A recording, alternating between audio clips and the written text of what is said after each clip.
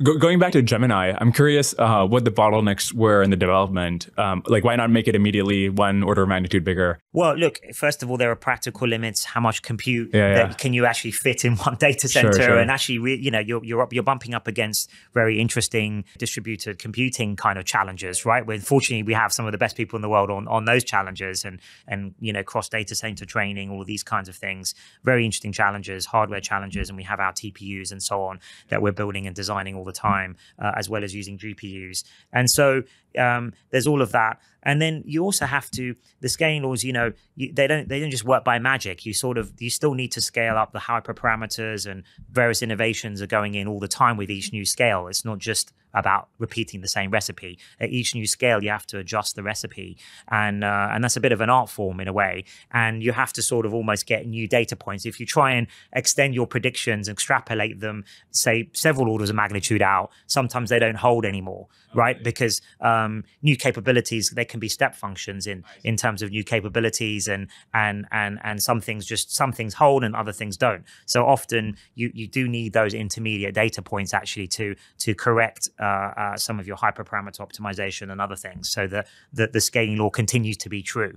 So there's sort of various practical limitations onto that. Kind of one order of magnitude is about probably the maximum that you want to carry on. You want to sort of do between each era. Oh, that's so fascinating. In the GPT-4 technical report, they say that they were able to predict the training loss of, tens of thousands of times less compute than GPT-4. They could see the curve. But the point you're making is that the actual capabilities that loss implies, it may not be so clear. The downstream capabilities sometimes don't follow from you can often predict the core metrics like training loss or something like that. But then it doesn't actually translate into MMLU or math or some other actual capability that you care about. They're not necessarily linear all the time.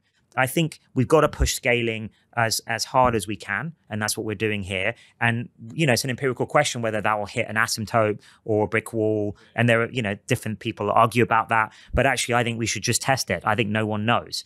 But in the meantime, we should also double down on innovation and invention. And this is something that the Google Research and DeepMind and Google Brain have we pioneered many things over the last decade. That's something that's our bread and butter.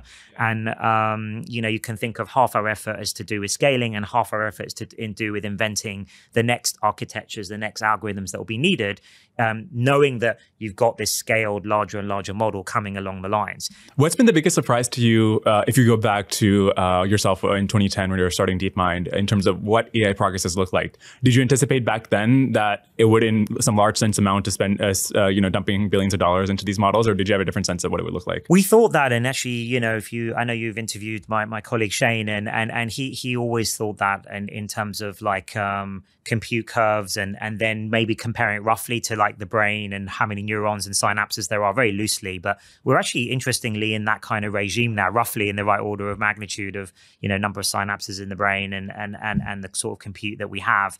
But I think more fundamentally, we always thought that we bet on generality and learning. Right. So those were always at the core of any technique we would use. That's why we triangulated on reinforcement learning and search and deep learning, right, as three types of algorithms that would scale and would be very general and not require a lot of handcrafted human priors, which we thought was the sort of failure mode really of the efforts to build AI in the 90s, right? Places like MIT where there were very logic-based systems, expert systems. Masses of hand-coded, handcrafted human information going into that turned out to be wrong or too rigid. So we wanted to move away from that. And I think we spotted that trend early and and obviously we use games as our proving ground, and we did very well with that. Things like AlphaGo, I think, was a big moment for inspiring many others to think, oh, actually these systems are ready to scale. And then, of course, with the advent of transformers invented by our colleagues at Google, Research and Brain, that was the type of deep learning that allowed us to ingest massive amounts of information, and that of course has really turbocharged where we are today. So I think that's all part of the same lineage. We couldn't have predicted every twist and turn there, but I think the general direction we were going in was the right one.